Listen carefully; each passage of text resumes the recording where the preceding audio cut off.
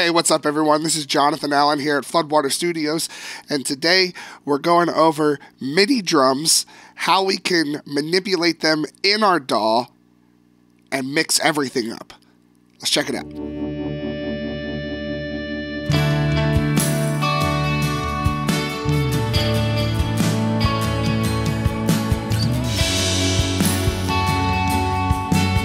Hey, would you do this sick guy a favor and hit that like and subscribe button since you're already here? Go ahead and tap that notification bell too. That way you can keep up with us all the time. Thanks. So here, as we can see, I've got Studio One set up, and we use EZdrummer 3 here in the studio. I've said before, we have the electronic drums over here to my left, just because of how the studio's set up with neighbors attached on the wall right behind us. And so inside EZdrummer, you can come in, you have your drums, you can choose your different drum sets for everything. And I apologize for my voice right now. I got some sort of sickness. I don't know where it came from, don't know what's going on. I feel good, but my voice decided it's not going to be 100% right now, so I apologize. But, so you go in and pick your drum set. In EZdrummer 3, I really like the tight room drum set. Everything is exactly how it sounds, really tight, small space, not a lot of reflection on things. Even the drum samples themselves, they have them dampened, so the snare drum, it's not open and loud and resonant. It's really great. So I love this sample set. And I just went through into the grooves, picked a bunch of stuff that I liked, threw it all in one, and here we go. So this is what it sounds like, just what I chose.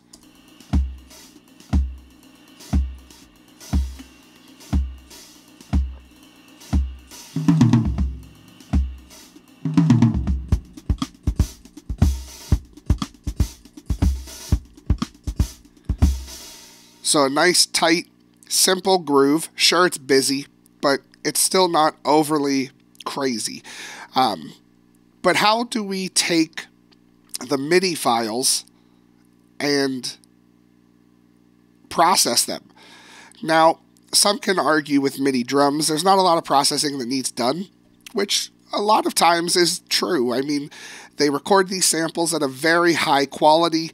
Everything is kind of processed a little bit as it is, but there's still always some resonant sounds or tones that we need to get rid of, some frequencies that just kind of peak out for things, especially for snare drums. A lot of people like to shape their kick drums still.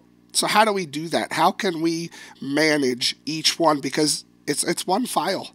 We see everything all together. Now, in EZdrummer specifically, once you're inside, if you go to the Mixer tab here, it shows you everything is set to an output. So we have kick in, kick out, snare top, snare bottom, overhead kit, and overhead mono. Now the one-shot shaker, tambourine, and percussion, in this groove, those aren't used. So what I'm going to do first is just mute those.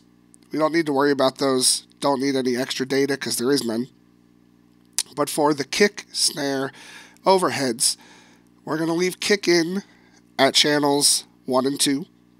Kick out, we're going to go to 3, 4, so forth, 5, 6, 7, 8, 9, 10, and 11, 12.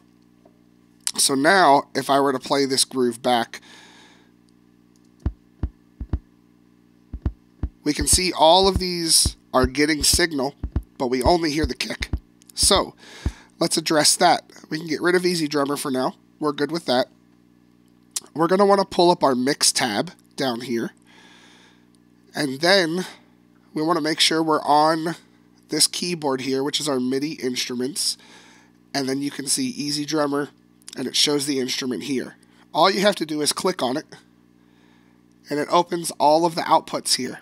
So we went up to 11, 12. So we're going to click each one. And now when we play it back, we have the full kit again. So now with the full kit, we can start to craft our drum sound that we're going for. Make those changes, adjust things. You have each one individual levels. Now, one thing that I really like to do in the studio here is commit to things. So because we play electronic drums, once I record something and I really love how it sounds and that's what I'm sticking with, I like to convert my MIDI to audio files. And I'm going to show you how to do that right now. So first, you have your section here. Now what I want to do before I do this, because it carries over with everything, is just like I've said from the beginning, we're going to color everything the same color so we know that it's drums, and we're going to label everything. So here, I'm just going to shift click, which highlights everything. This one I'm going to do kick in, kick out, snare top, snare bottom, overheads, and overhead mono. And we're going to make everything red for drums because they're aggressive. So now that we have it labeled and color coded, we're going to go ahead, we can close out of the MIDI instruments. We don't need that anymore. But here, over on the actual track itself, we're just going to right click in here and we're going to hit transform to audio track.